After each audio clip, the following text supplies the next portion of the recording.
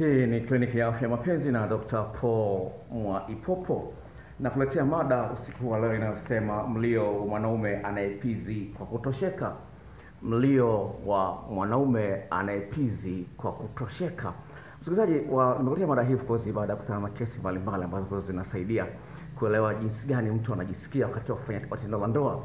Tendo la ndoa ni sehemu muhimu sana katika mahusiano ya kimapenzi kati ya mwanaume na mwanamke. Sasa kuna milio mbalimbali. Kuna milio ya kujamba, mtu amejamba, ametoka mlio, anapiga chafya, ni mlio, analia kama kawaida, na vitu kama hivyo, au anaguna, vitu kama hivyo vipo.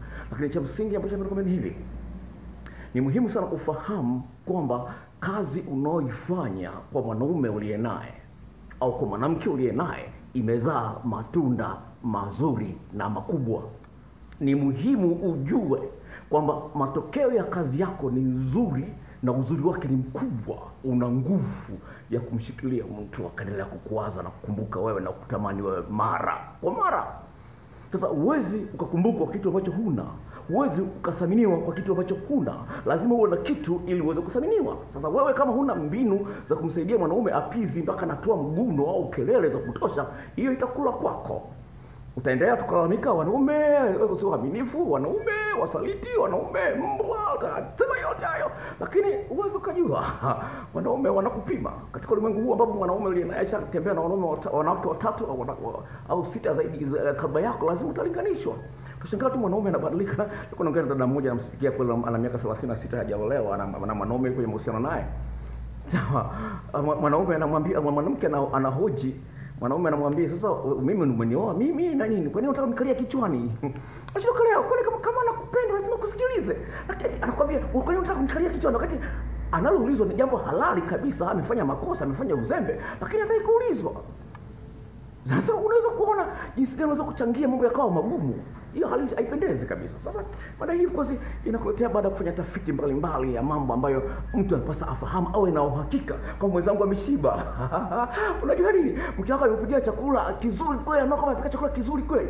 Alafu umekula tu kidogo, tunamwambia nimeshiba. Lazima utashangaa. Umekula kidogo tu. Kwa nini umeshiba? Kila siku anapika chakula kizuri, yani ameweza ufundi wake wote kupika. Alafu umekula kidogo tu. Atajisikia vibaya. Kwa lazima ufahamu mlio mwanaume aliyekula kashiba tendo la ndoa, ngoma ya wakubwa, lazima ujue ikoje. Na sio peke yake. Ukutana mwanaume ambaye anajua anatoa milio mizuri, inakusaidia wewe vile kupata hisia na unapizz kwa haraka. Sikiza story ya dada mmoja ambaye anasema hivi katika tafiti ya madai, anasema hivi: I think male moaning and noise is hot. I once had a dude who made sound like he came, it was so sweet. Anasema hivi, anasema naamini kabisa kwamba ule mlio unaotoa mwanaume au sauti anazotoa mwanaume ni kitu kitamu sana. Kuna siku moja nilikuwa na mwanaume ambaye anatoa mlio wa anasema ilikuwa ni tamu sana. Unaweza kuona jinsi gani? Nasema yote kama anaigiza ni kwamba ameshindwa kujikontrol kutokana na upizaji. Pale anapopizz mwanamke amefanikiwa kutengeneza mlundikano wa kihisia mkubwa kwa kuchezea maeneo 12 katika mwili wa huyu mwanaume, maeneo ambayo yana miisho mingi ya mishipa ya fahamu, ambayo kwa kadri anavyoichezea anasababisha mlundikano mkubwa wa hisia ndani ya huyu mwanaume, kiasi ambacho anapokuwa anamwaga zile mbegu, anapokuwa anapizz, anashindwa kujitawala, anashindwa kujikontrol, anakuwa anatoa milio ambayo hata ng'ombe hajawahi kutoa. Sawa, msikize dada huyu mwingine anasemaje? Anasema I dated a guy who giggled when he came. It was the cutest thing I've ever seen. Anasema nilikuwa na mwanaume ambaye nafanya naye mapenzi, sawa? Wakati anapizz alikuwa kama vile anacheka. Akasema ilikuwa tamu kweli. Kwa nini usingependa uone vitu kama hivyo kwa mwanaume uliye naye? Kwa nini usingependa uone? Kwa sababu vinakupa ushahidi kwamba kazi ulioifanya ni nzuri na ni ya kiwango cha juu. Sasa mwanaume anapizz kalala, unaona tu it's okay, no, itakula kwako. Amka, kumekucha. Amka, kumekucha. Hii ni kliniki ya afya mapenzi. Nakwambia kwa sababu gani? Katika ulimwengu huu ambapo usaliti umekuwa kiwango cha juu, lazima ongeza elimu. Sawa? Ukitaka kazi nzuri, ongeza elimu. Wewe na elimu kubwa, utapata kazi kubwa yenye mshahara mkubwa. Wewe elimu darasa 7 utaka mshahara wa degree. Utaomba, utazunguka, utapata kitu kama hicho.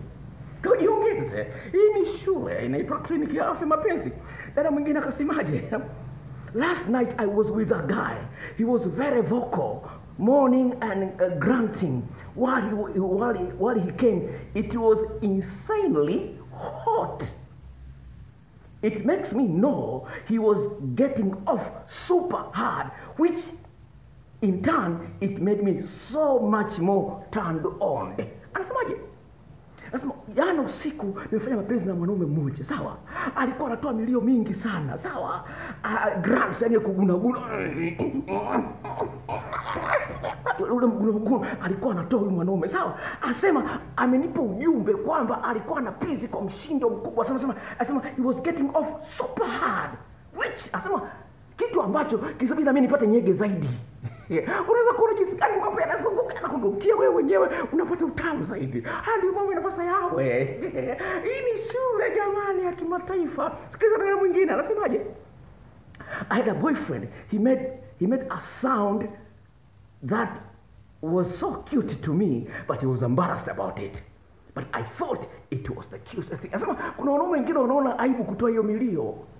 Sasa kuna wanaume wengine sema nilikuwa na wanaume alikuwa anaona aibu, yeye anajisikia vibaya kwa nini anatoa anajisikia vibaya. Lakini anasema kwa mimi nilikuwa napenda kusikia hivyo. Vinanipa utamu na mimi mwenyewe mwanamke ninayemfanyia mambo matamu. Unaweza kuona jinsi gani watu wanakosea lakini hawajui kwamba wanakosea. Sikiza mwanamke mwingine anasemaje? The growling is huge turn on, especially when getting off. It is the sexiest thing. Asema hivi, ile the growl, yani mtu anaunguruma kama vile simba.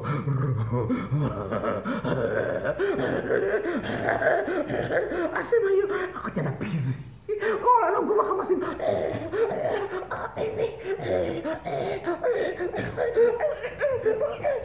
Asema this is the sexiest thing. Kwa hiyo lazima uweze kuelewa kwamba hapa nimefanya kazi nzuri. Kwa hiyo kama ufahamu maeneo 12 ya mwanaume, naomba tuwasiliane kwa sababu nina video clips na majarida yanakupa maelekezo ya kumfikisha mwanaume katika kengele ile kali kabisa. Wanawake ndio wameshatoa shuhuda ambazo nimekusomea hapa kwenye channel hii. Fuatilia kama wewe unaangalia video hii kwa mara ya kwanza, basi na video zaidi ya 500 utakutana na shuhuda za wanawake ambao wamethibitisha kwamba hii inawezekana kabisa. Usichelewe. Inawezekana kabisa. Hii ni kliniki ya afya mapenzi. Nitakutumia video clips hizo na majarida kwa njia ya Gmail. Sikutumii kwenye WhatsApp. Ni vitu vizito. Kuna mada kama 7 na majarida 2. Kama wewe ni mwanaume nitakutumia zote za mwanaume kumwandaa mwanamke na maeneo 16 ambayo yana miisho mingi ya mishipa fahamu. Kwa hiyo na video na majarida kwa ajili ya wanaume na wanawake. Kwa hiyo atakayelipa shilingi 10,000 na nampa seti nzima ya mwanaume na mwanamke wote namchanganyia. Ili aweze kumfundisha mwanaume aliyenaye, bwana hivi ndio unataka nifanyie hivi. Na mwanamke naye afundishe na mwanaume nifanyie hivi. Kwa hiyo nakupa seti nzima bila kuchoka. Ni GB ni MB karibu 8,000 na kurushia. Kwa hiyo siwezi kurushia kwenye WhatsApp. Sawa?